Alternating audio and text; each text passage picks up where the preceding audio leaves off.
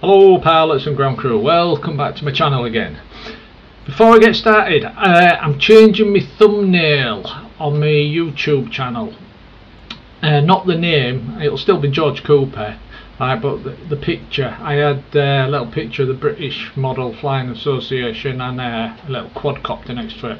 Well, I'm changing that thumbnail picture. So it's going to be a wolf, anyhow, lone wolf, because I'm a lone wolf pilot. I know, really original that, innit? And I really thought for you months and years to come up with that picture, that logo. Anyway, right, back to the video. Last week I was out flying with my Basher, my 210, and when I say Basher I mean one that I just use for rough flying, shall we say. I'm not that panicked if I crash, you know what I mean.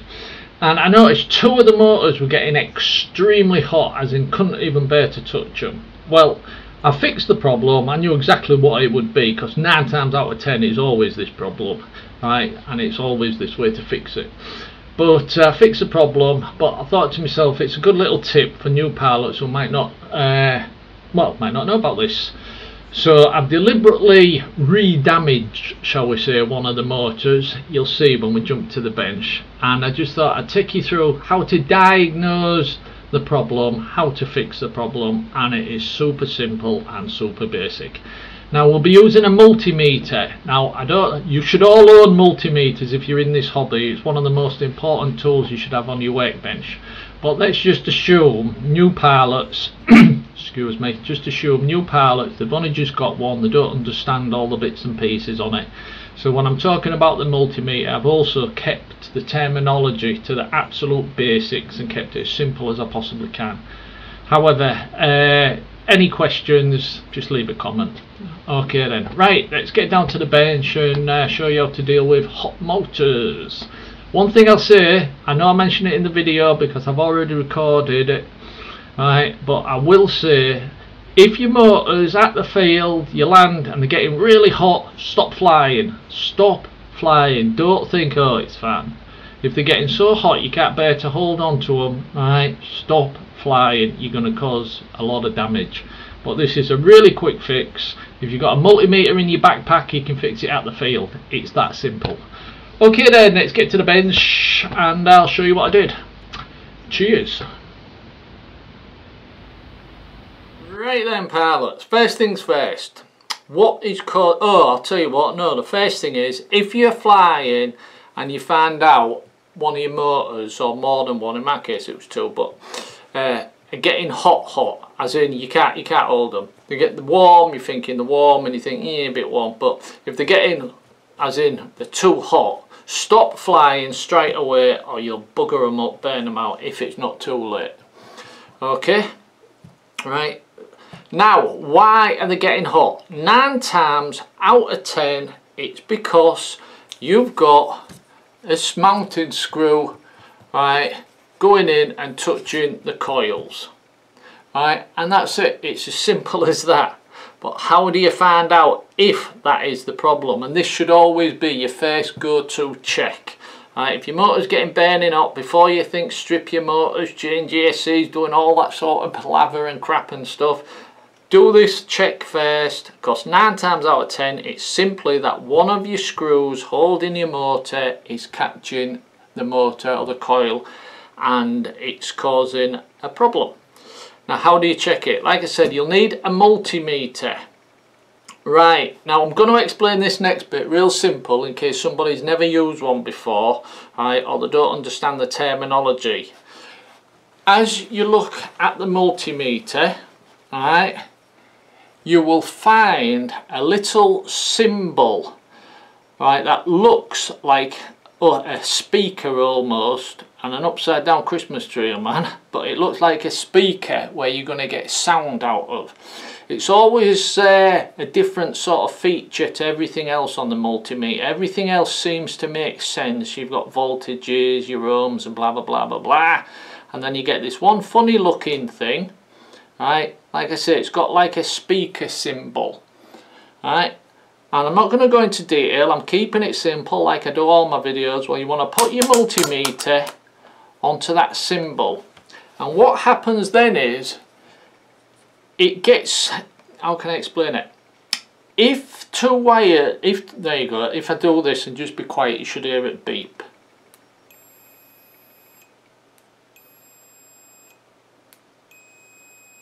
Hopefully you heard that beep. In other words, so if I went to the ground on a flight control board, it will beep.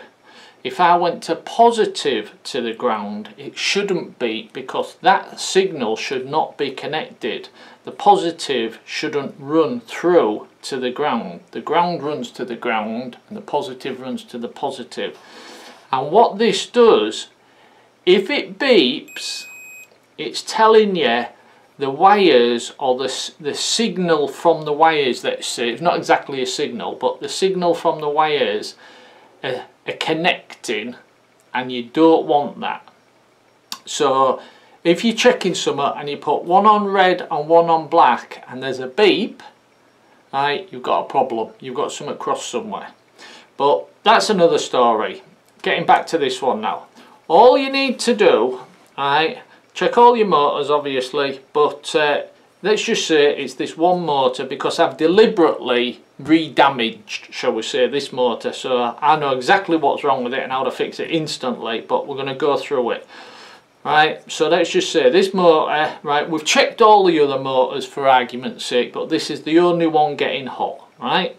So what you do is you turn your quad and you pick any screw you want, any screw, it doesn't matter, and you plug your, well, hold your multimeter up to the screw, right? Hold it up to the screw, and while you're holding it into the screw, this is awkward. I usually do this on my knee, but so on camera it's a bit awkward. Where your ESCs join, right, where the motor joins to your ESC, and this works in with a 4-in-1 ESC as well. Right, simply touch your other connector to any of the ESC, any of the wires that connect to the ESC. Nothing. Hope you can hear that, but it started beeping when I touched that middle cable.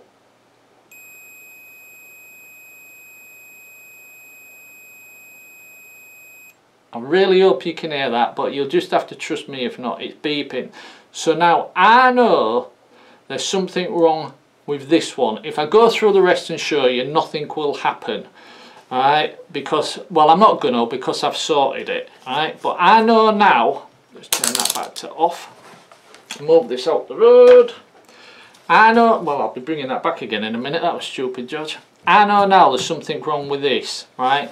And I know it's one of the screws, because we had, right, the multimeter touching one of the screws. Now I happen to already know it's that screw, but what you need to do is go around each screw. I'll start with this one because I know it's the right one. Go around each screw and take it halfway out, and then recheck it. I'll get the multimeter again to show you. Might as well show you the full demo, might as well show you the full thing. And then do exactly what you did before. Put it on one of the screws, it don't matter, any one. Right. Trying to get this in shot. Right. And then do your same check what you just did before, and if you've got the right screw, go through all three. No beeps. No beeps at all. Right. So now I know, now I can turn that off and move it out the road. I know it was definitely that screw. Now it might not have been that screw, it might have beeped. So I tighten that screw back up, move on to the next screw. If it doesn't beep, tighten that screw. You know what I mean? Just go around until you get to the point where you do that check again and there's no beep. And then you know you've got the correct screw. So because I know it's this screw, I could go get a smaller screw.